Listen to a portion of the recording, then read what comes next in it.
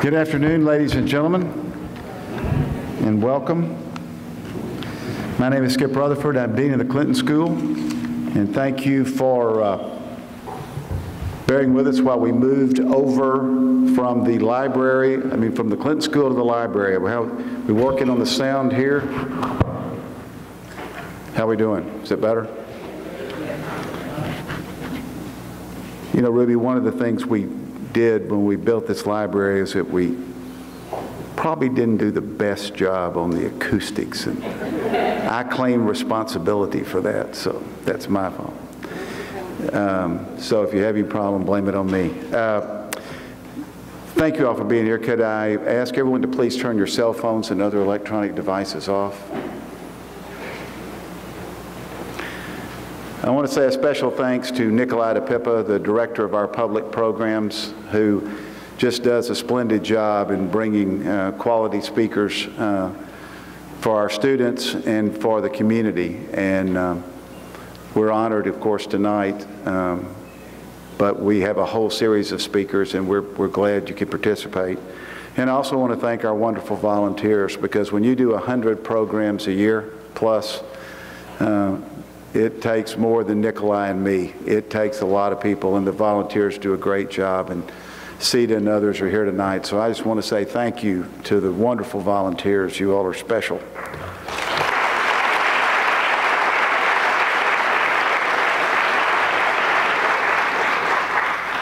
A couple of months ago, Spirit Tricky called me, and she said, "Would you like to meet Ruby Bridges?" And I said, "Does a bear go in the woods?" I said,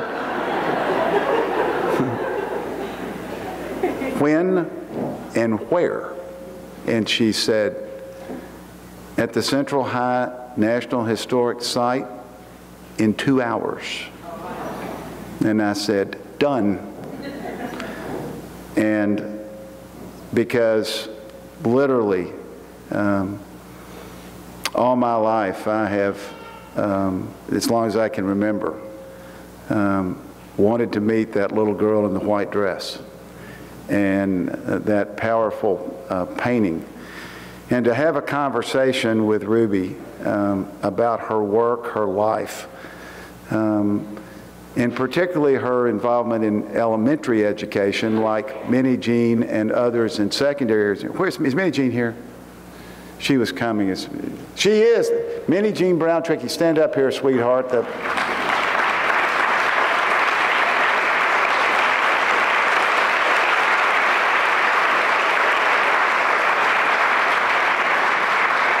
One of the greatest public servants of our lifetime, and I will tell you, she recently just celebrated a birthday. Happy birthday.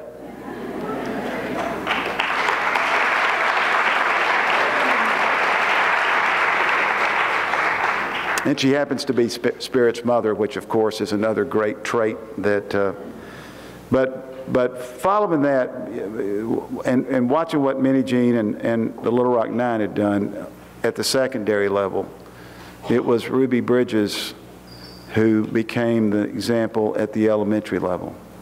And her story was so powerful. So when Spirit says, "Okay, she's going to be here," I said, "Okay, I'm coming. I've got to go there and meet her." And I did. And of course, you see this picture. What you may not know is that this is the January 14th, 1964 Look magazine. This is where it premiered. Now, Saturday Evening Post rejected it because it dealt with civil rights. And Look didn't quite have the courage to put it on the cover. But in fairness, they did say The Problem We All Live With, painted for Look by Norman Rockwell, which was his first Look painting. And here's the original.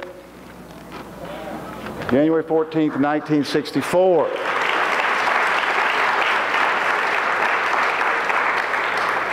Ruby's going to sign this, and we're going to put it in the Clinton School Library collection. To introduce our speaker is Clinton School alumnus Spirit Tricky. She grew up in Ontario. She graduated from UALR earned her master's degree at the Clinton School. She is an extraordinary human being and many talents, the playwright of 1/9. And if you haven't seen that play, we're going to get her to do it again sometime, because it is the story of her mom, the Little Rock Nine, and Central High School in 1957, and it is absolutely powerful, very, very powerful. She's a park ranger at the Little Rock Central National Historic Site, and she is one of the most remarkable young women of our time. Ladies and gentlemen, Clinton School alumnus, Spirit Trickey. Thank you, Dean, for that very, very warm introduction. Good evening, everyone.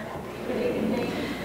It is an honor to introduce our guest, Ruby Bridges, a hero, an icon, someone who helped shift the consciousness of the nation as a 6-year-old first grader in 1960.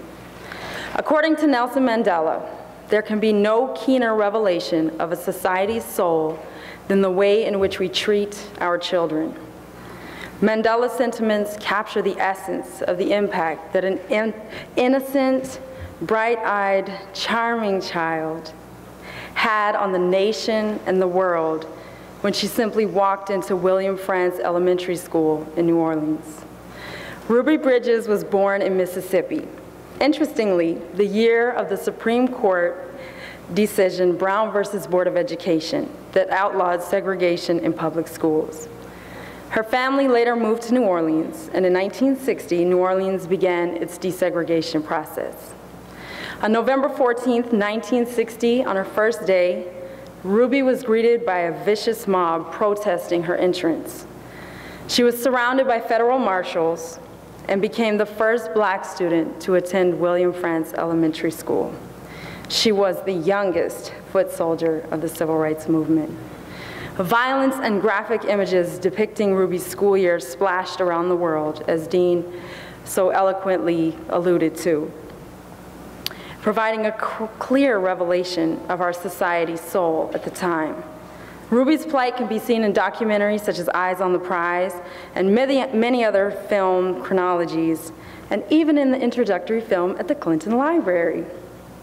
The images of that event inspired the Rockwell painting, The Problem We All Live With, and this particular piece is an authentic print signed by Norman Rockwell that was donated to the Little Rock Central High School National Historic Site. Ruby Bridges has been featured on Oprah, Primetime, CBS News with Dan Rather, Good Morning America, and NBC Nightly News with Brian Williams. She has been the topic of stories in the New York Times, People magazine, the LA Times, and various other print media. She has received honorary doctorates from Connecticut College, College of New Rochelle, and Columbia University's Teaching College.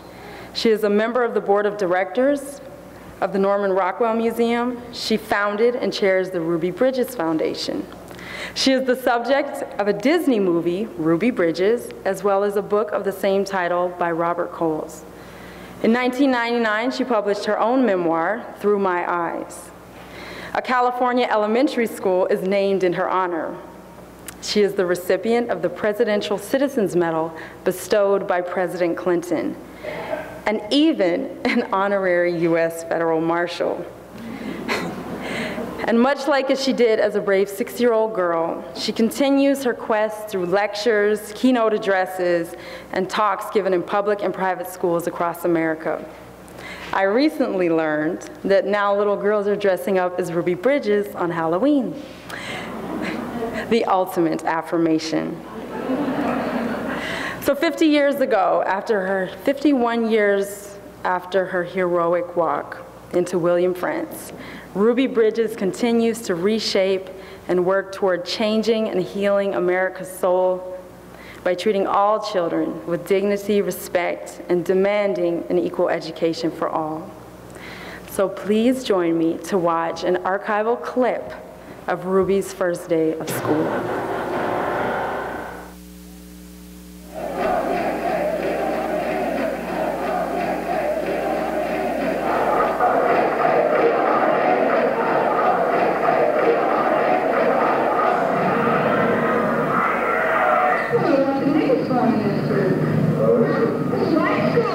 it was just 1960, 39 years ago, that the 6-year-old was asked to be the first black child to integrate in an all-white school.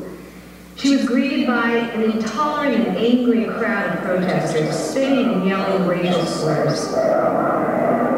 One group even displayed a small black doll in a coffin and made daily death threats to this innocent child who was merely starting the first grade. Her first year was spent alone with a single teacher.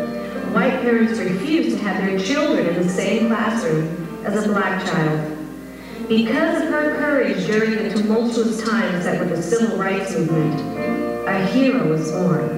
Her name, Ruby Bridges.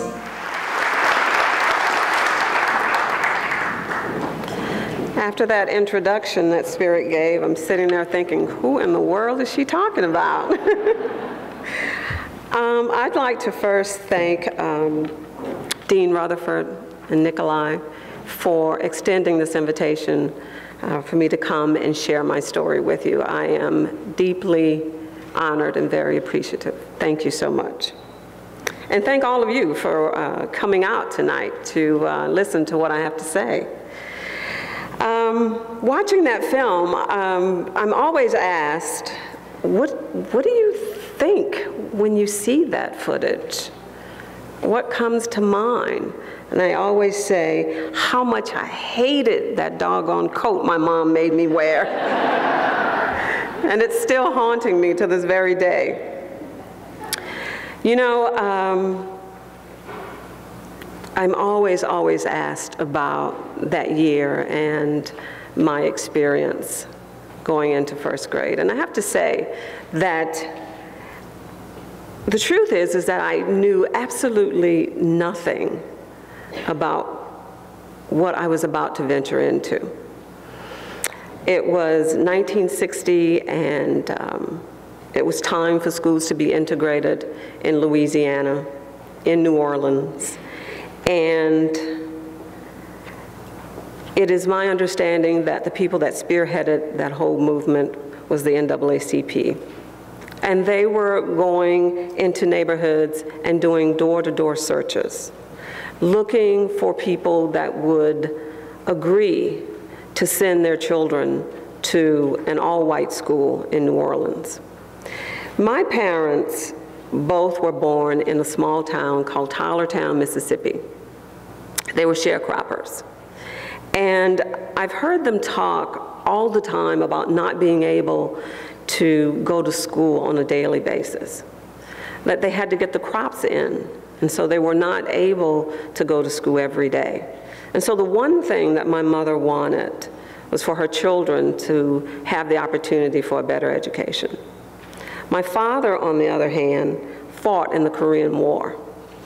And I remember him saying that even on the front line, when it was his turn to go on to the front line, that you could be side by side with a white soldier fighting for the same country, and that if you lived that day and you went back that night or that evening, that you were not allowed to go back to the same barracks, that you couldn't eat in the same mess hall as a white soldier.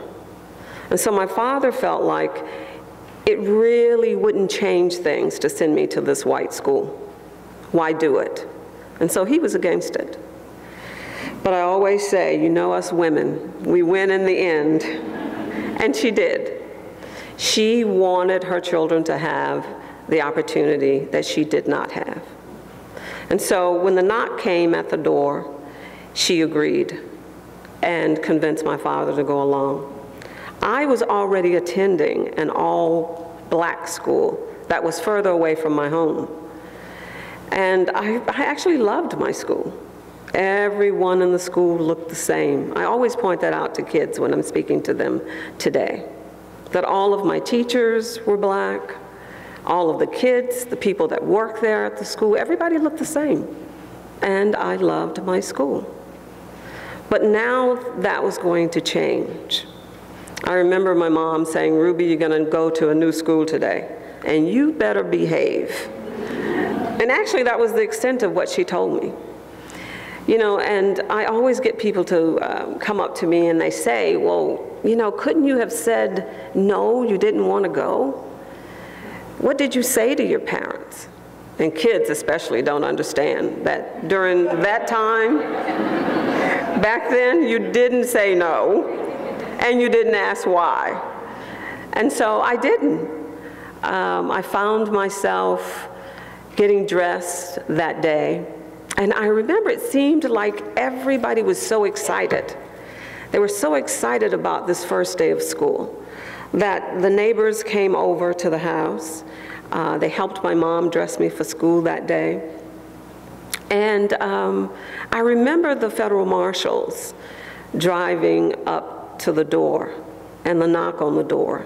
When they knocked on the door, my parents opened the door, and I remember standing there and seeing these 4 very tall white men. And I remember them having yellow bands on their arms. I thought to myself, well, who are they? I dared not ask, and I didn't. I remember them saying that we're federal marshals. We've been sent by the President of the United States, and we are here to escort you and your daughter to school today. And I remember us getting into the car.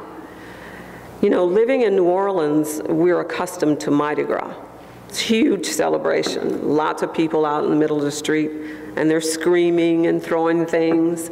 And so there I found, that first day, I found myself in the car, driving this very short drive to this new school. And the minute we turned the corner, I saw what I thought was Mardi Gras. I thought I had stumbled onto a parade.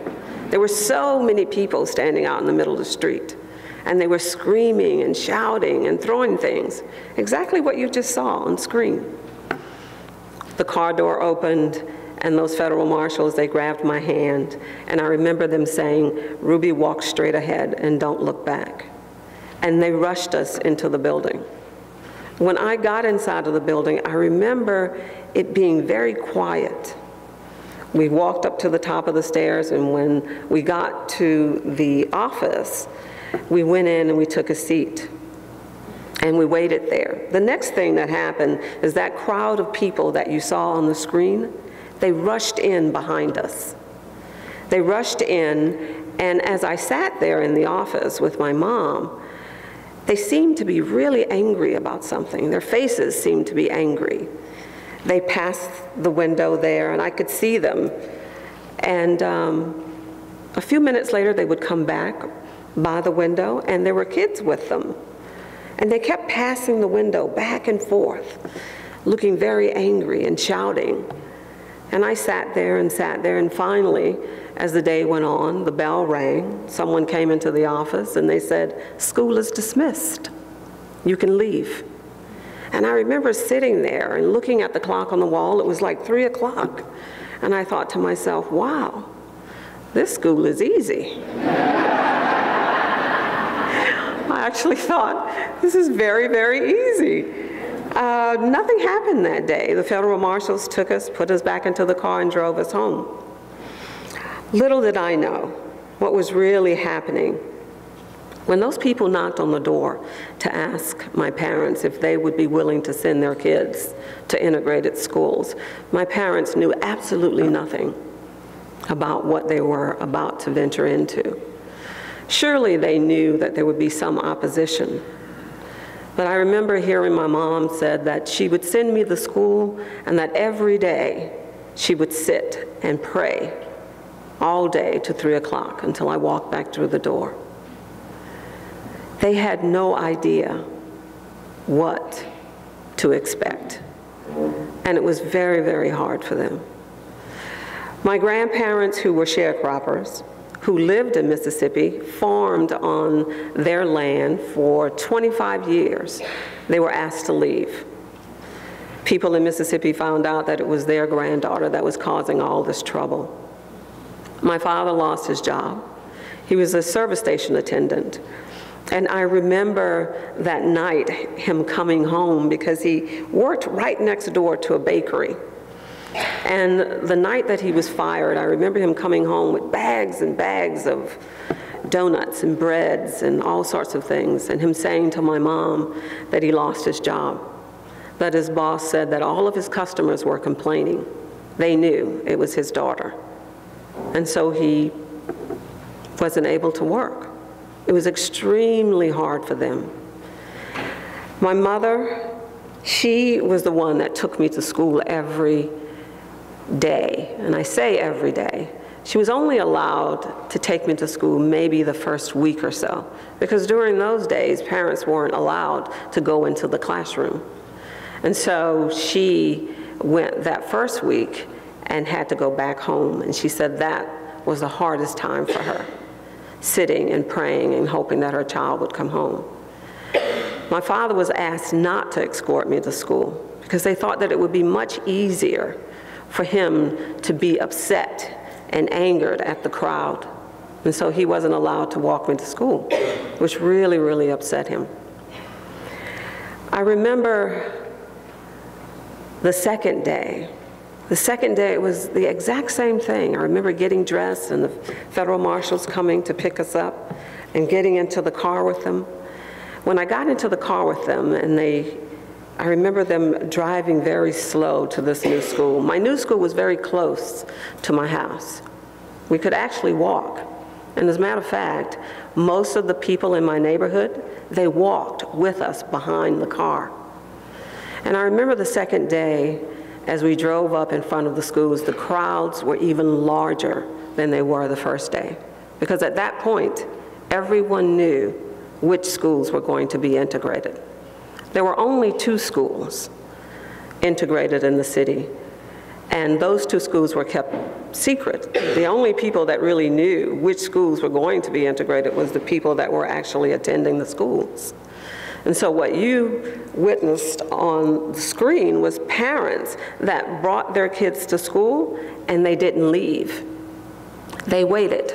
They waited outside to see if indeed it was their school. And the minute I drove up, they knew. So the very next day, the crowds were even larger. I remember as they opened the door and we rushed inside of the building, when I got inside, you could hear a pin drop. It was so quiet. When I got to the top of the stairs on the second day, someone said, "Your class is down the hall." And those marshals, they turned me around and walked me down the hall to my classroom. And when I got to this classroom, the door opened and a woman stepped out. And I remember looking at her and thinking, she's white. She looked exactly like the people that were outside, people that were screaming and shouting. But she said, "Come in and take a seat." And I remember standing there and looking around her into this classroom, and all I saw was empty desks. And I thought to myself, my mom has brought me to school too early. And indeed, I was too early. But I went in and I took a seat, and the teacher, her name was Barbara Henry. She began to teach me. What I soon realized is that Mrs. Henry looks exactly like the mob outside, but she's not like them. She's different, and she was. She filled my day with things to do. She made school fun. I loved school, and it was because of her. She was different. She showed me her heart, and I knew that I could not judge her the same way as I could judge the mob outside. You know, teachers actually quit their jobs because they did not want to teach black children. Yet this woman came all the way from Boston to teach me. And she was like another mom to me. I absolutely loved school. The lesson that I took away that year is the lesson that I believe Dr. King tried to teach all of us. And that is that we should never look at a person and judge them by the color of their skin. That we owe it to ourselves to get to know one another. It is extremely important to me that I deliver this message across the country, especially to kids, because my experience comes from that of a child. And I don't believe that any child should have to go through what I went through, simply because of the color of their skin. It's a very valuable lesson that I learned, and it is extremely important today.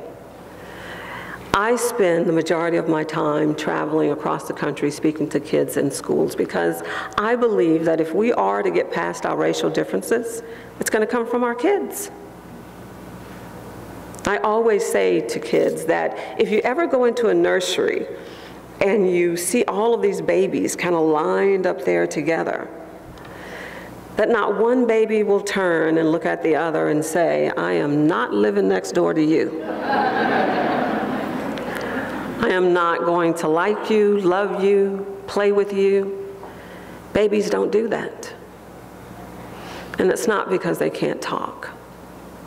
It's because each and every one of us come into this world with a clean, fresh heart. A clean start. We know absolutely nothing about disliking each other. Racism is something that's passed on. It's us, we as adults. We have kept it alive, and we've passed it on. And here we are today, we're still dealing with the same thing, racism. And I think that that is such a disservice to our children. And I say that because I actually have kids of my own. And I remember my youngest child being 6 years old. And I remember him coming home and saying to me, Mom, I want to go to a new summer camp. And I said, well, what's wrong with the one that you're going to? And he says, well, this one is different. They have all kinds of neat stuff for boys. And I really want to go. And yet I remember taking the flyer and looking at it and noticing that it was a school way across town in a different neighborhood, different people. I knew that there were people that didn't look like him. He didn't understand that. And so he kept saying, I really want to go, Mom, I really want to go. So I looked at him and I said, son, you're not going to know anybody there.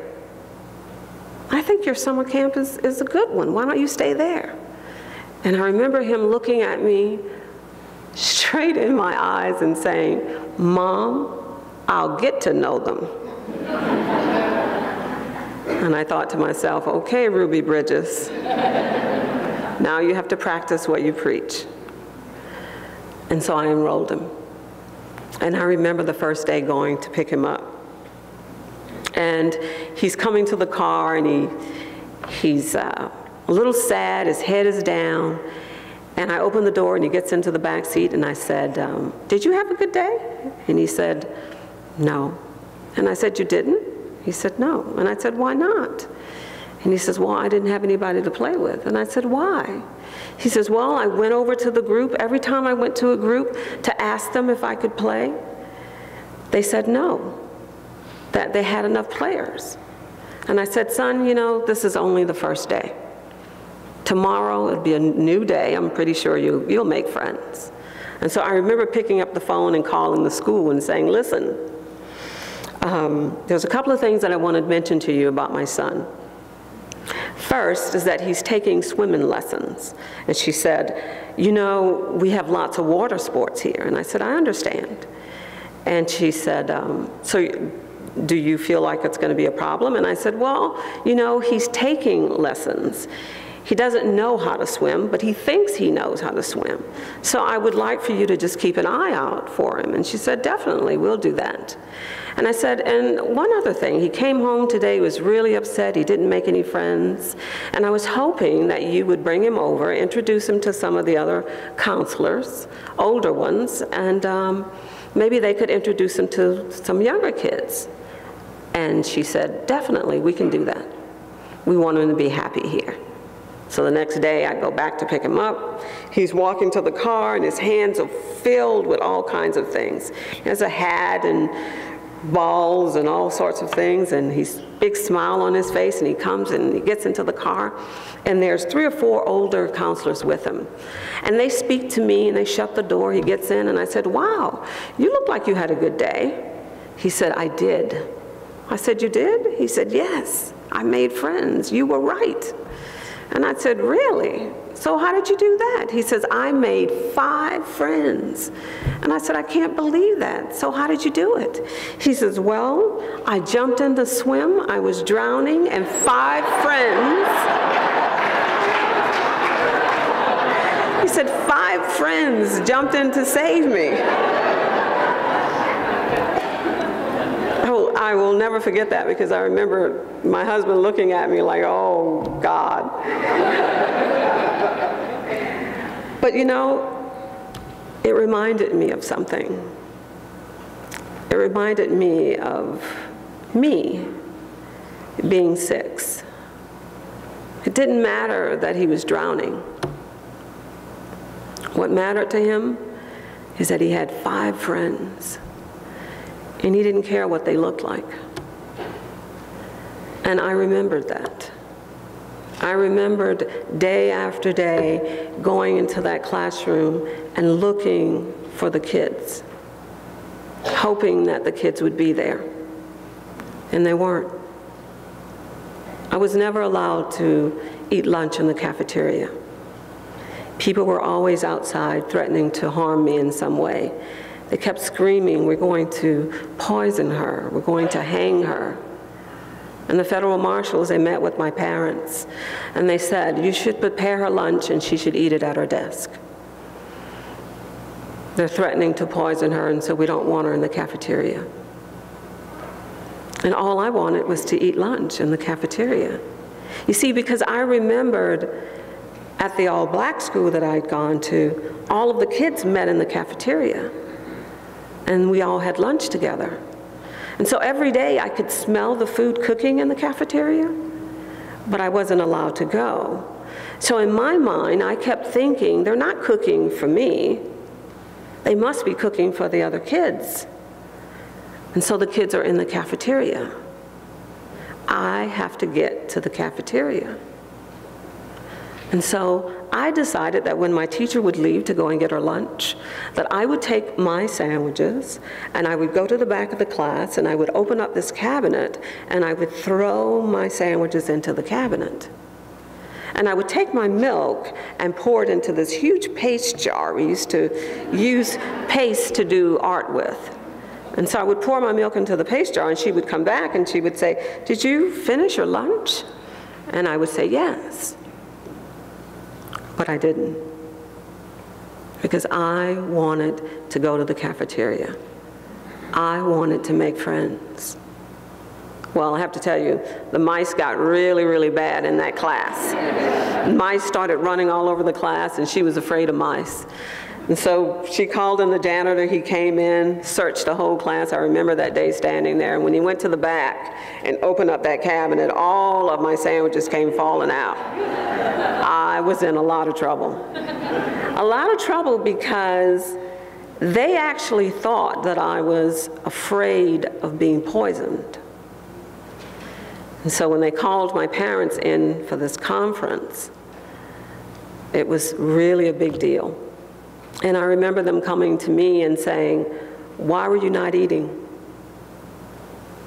And why did you lie?"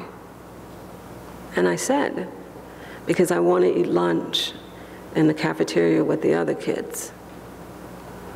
And they finally took me to the cafeteria. You see, up until that day, I was never allowed to go onto the playground.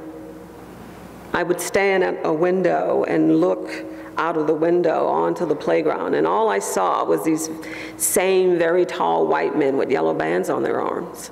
They were walking around the bushes, standing underneath the trees. And I remember sharpening my pencil and thinking to myself, I'm the only kid in the whole school. Nobody else is here.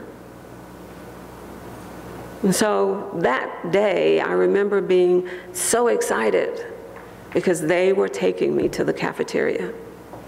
And I could smell that food cooking, and We walked all over the school. Until that very day, I'd never seen my school building. They would bring me up one flight of stairs in the afternoon and down that same flight, every morning and down that same flight every afternoon. So that day, it was like a field trip because I had an opportunity to see my school. The minute we got to the cafeteria and they pushed open the doors, nothing but empty tables. There were no kids. And I remember being so disappointed about that. I just knew they were in the cafeteria. My teacher, Mrs. Henry, she got a tray, she sat down and she ate with me. And those federal marshals, they stood right over us. When it got really cold, I would go into this coat closet to hang up my coat, and every time I went into the closet, I would hear kids' voices. And I would mention it to my teacher, and she wouldn't say anything. She just ignored me.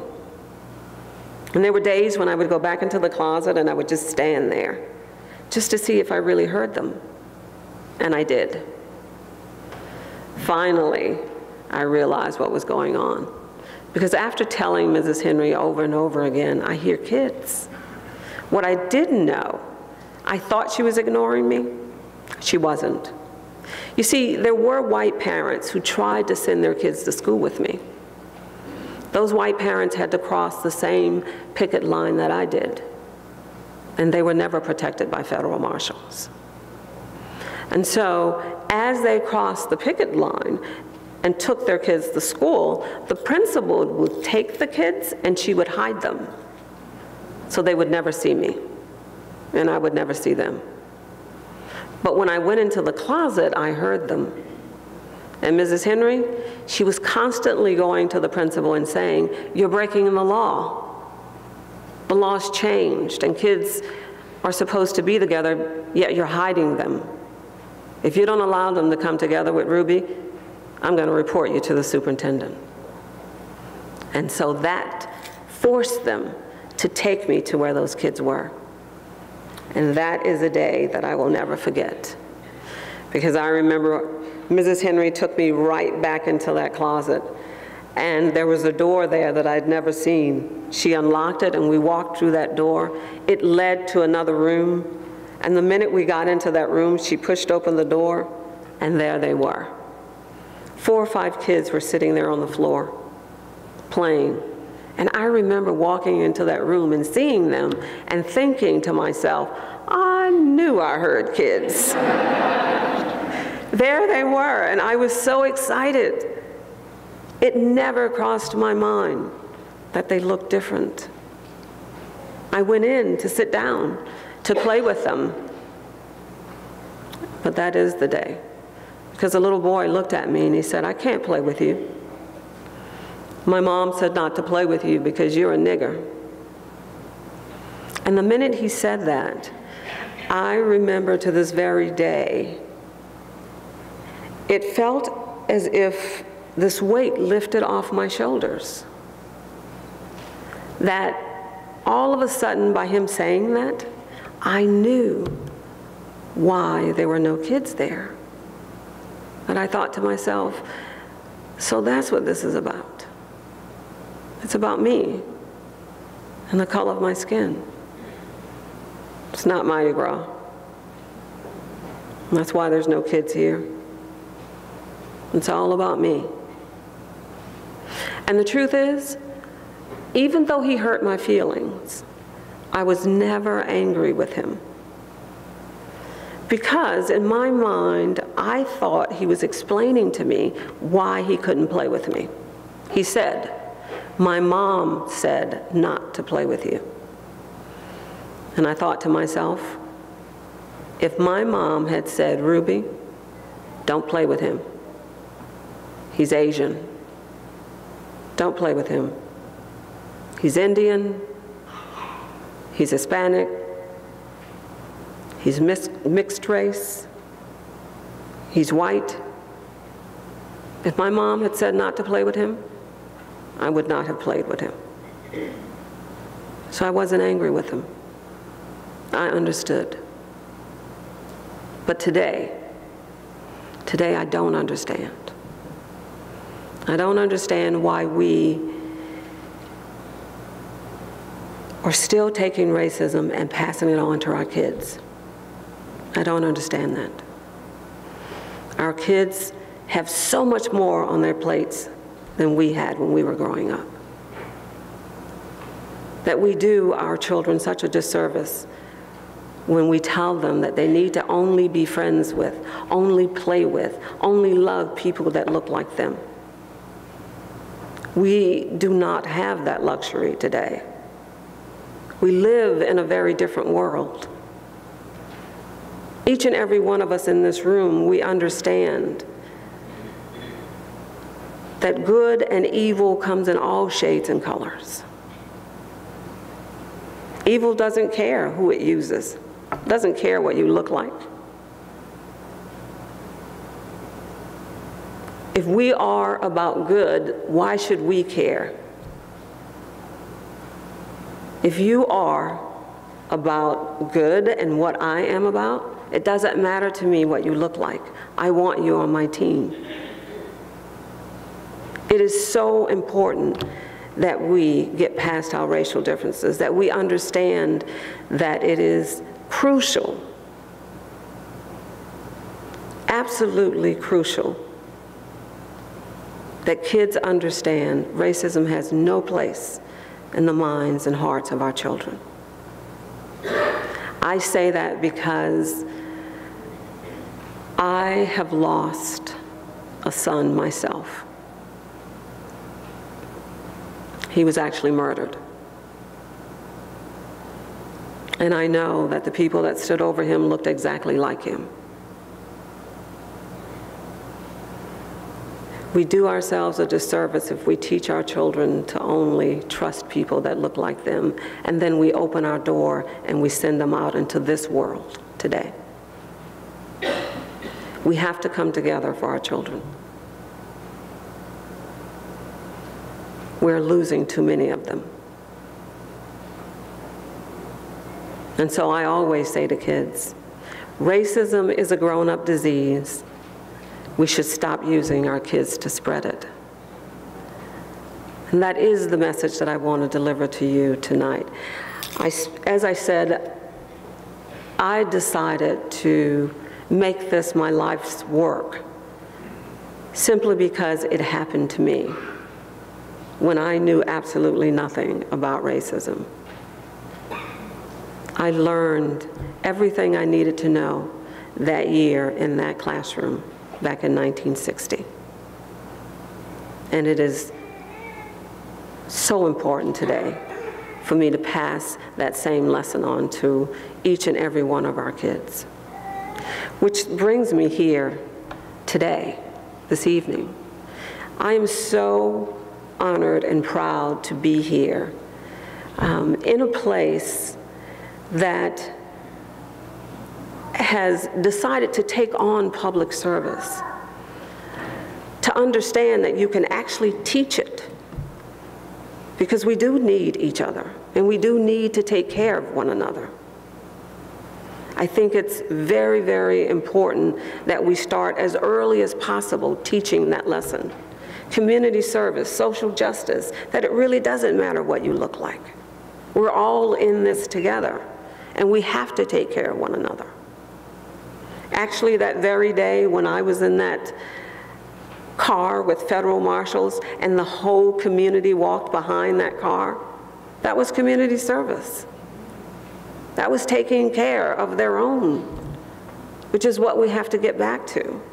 The truth of the matter is that I received thousands of letters all across the country. People from all walks of life, people that looked exactly like you, who said that leave her in school, you are doing the right thing. People that sent money because they knew that my father had lost his job. People that sent the clothes that I wore. I remember, I don't know, maybe 10 years ago, I met someone who came up to me and said, you know, I actually sent you clothes to wear to school. And I thought, oh my God. Thank you for that. But that's what we need to do again. And I believe that those same values can be taught to kids at a very early age. And so when I had an opportunity to meet Dean Rutherford, to talk about the Clinton School and the work that they're doing there, you see, I wanted to come here to speak to the students because part of my vision today is to actually apply for a charter to operate the very same school that I integrated. I believe that that school should actually teach history. We all know that in schools today, history is not being taught the way history happened, which is a shame. We are so busy covering up the truth that we're covering up the good. When I'm in schools, it's amazing that kids are not aware of the 3 young men that were murdered in Mississippi during voters' registration, and the fact that 2 of them were white and 1 was black, and that they were friends. Kids really are not aware of that story. The woman that came from Detroit went down to Mississippi to help drive people back and forth. She was white, left her family, shot and murdered. Kids don't know that story. They don't know that person's name. Not until recently did we know about the 4 little girls that were bombed in a church. There's so much very rich history that's been swept under the rug. It is time that we begin to teach history the way history happened, so that each and every one of our kids know that their ancestors made a contribution to this country. We absolutely have to teach history in a different way, and that's what I want my school to do. I also want that school to specialize in community service, because we have to give back. We have to take care of one another. And social justice. Kids need to understand at an early age that you must share your toys. And so I wanted to be here tonight to speak to the students that are here, to challenge you to help me. I believe that you are doing such important work here today, but it's work that should start at a very early age. And so I am challenging you to help me to develop curriculum that we can use to teach what you guys are learning right here, to teach it to younger kids.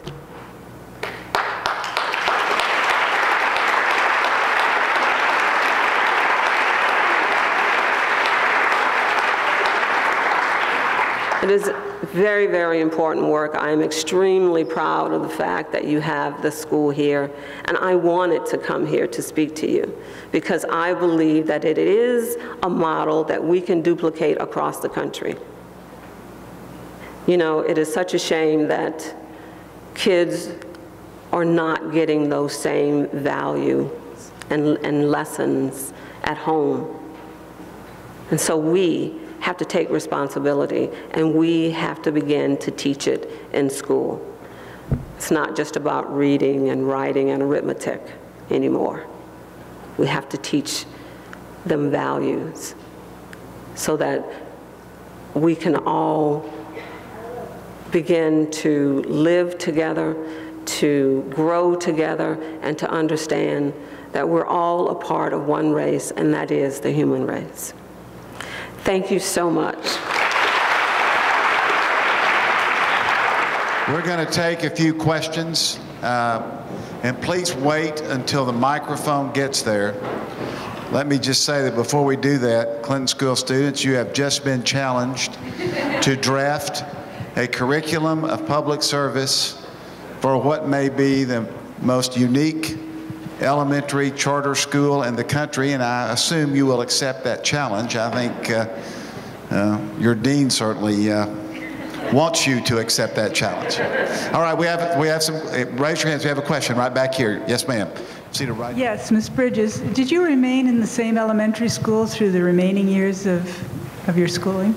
I did. I actually attended that school through 6th grade, and then went to junior high school, which was maybe 2 blocks away. It was also an integrated school. Here we have a question right here, and I'll just give her this microphone. As you progressed in up to 6th grade, did it become more integrated as time went on? The plan was to integrate by grade level. So they started with 1st grade, 2 schools in the city, and once that year was over and I went into 2nd grade, then the schools were integrated in 2nd grade across the city. Again, by the time I got into 3rd grade, there were black kids in 3rd grade with me, but also black kids in 3rd grade across the city. So it progressed that way through 6th grade. I'm just so glad, Ms. Bridges, to really see you. I'm from Louisiana, so I'm really glad to see you. Okay, my question. I'm 50 years old. I was among the African Americans that were in the 70th generation that were bused. My question for you is, do you think integration helped improve the education of African American students since you integrated William Frantz Elementary and those of us who were bused to white schools? If so, how? If not, why not? You know, I would have to speak from my own experience.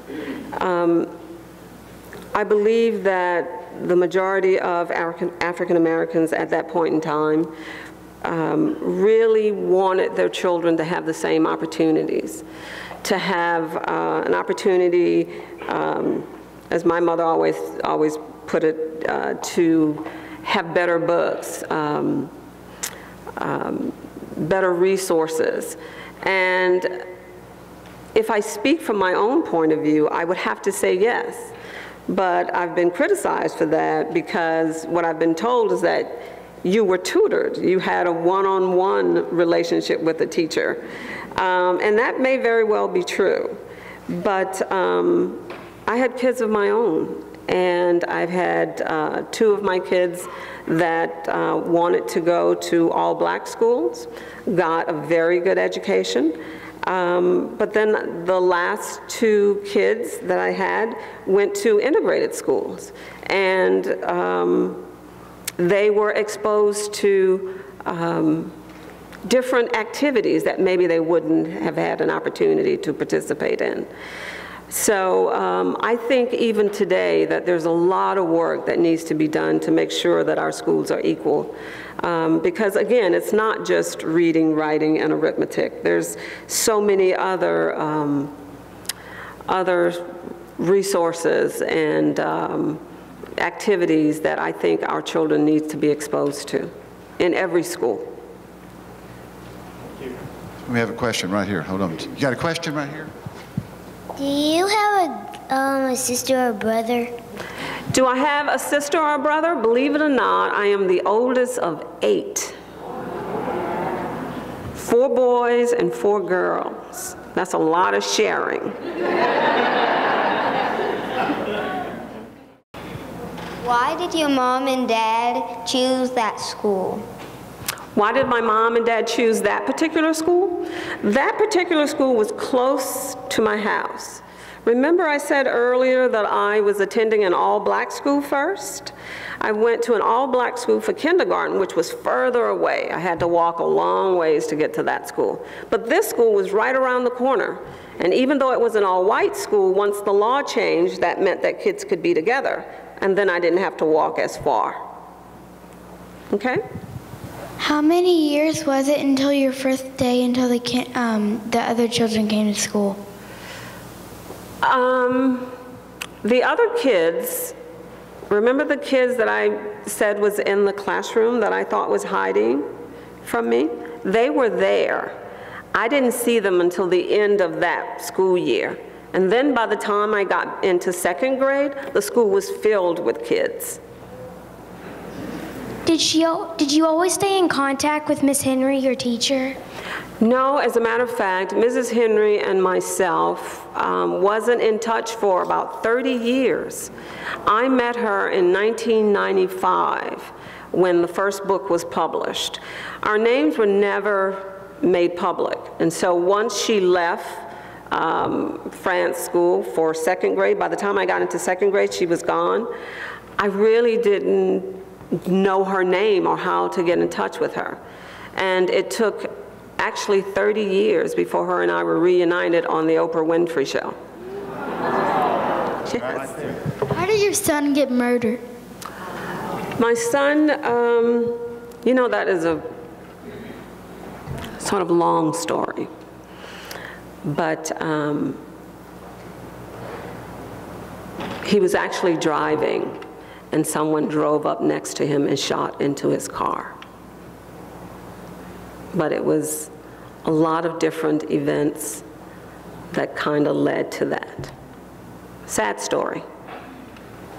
Hi, my name is Sydney Shear. I'm a first-year Clinton School student. My question is, I feel like even though we've come so far with integrating schools, there's still a lot of school systems that seem like they're segregated. You have private schools that are predominantly white and public school systems that are predominantly African American or minority. And I'm wondering what your thoughts are on maybe how we can begin to kind of integrate those systems.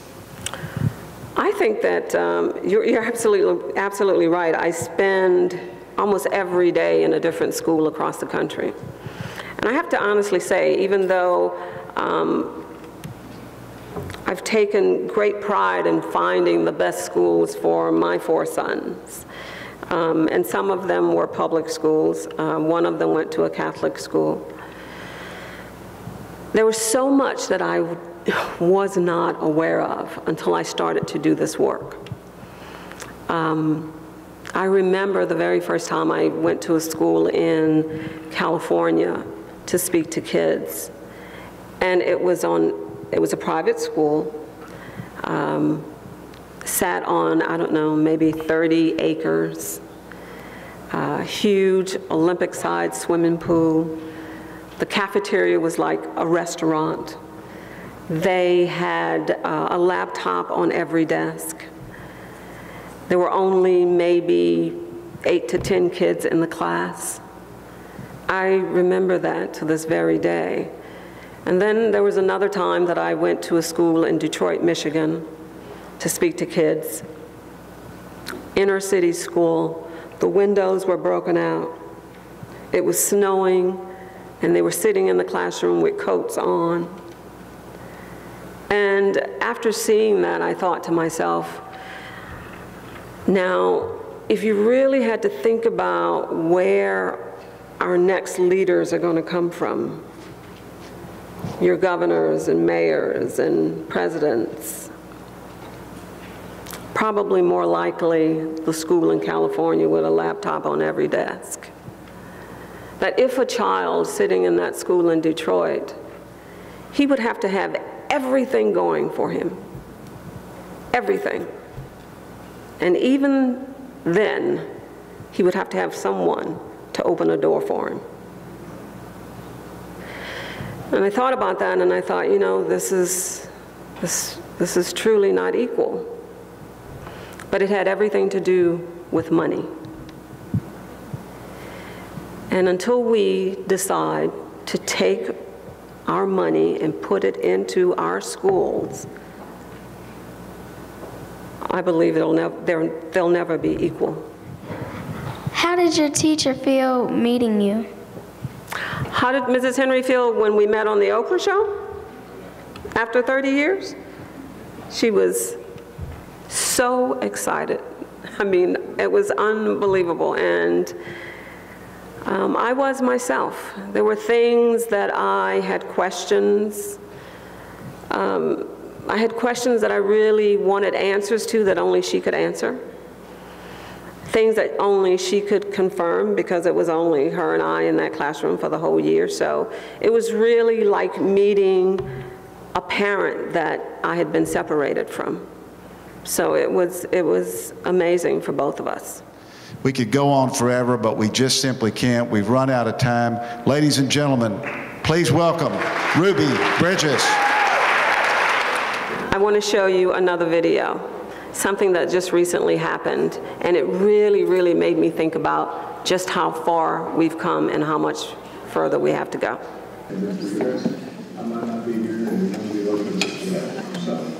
Just having him say that meant a lot to me, and it always has.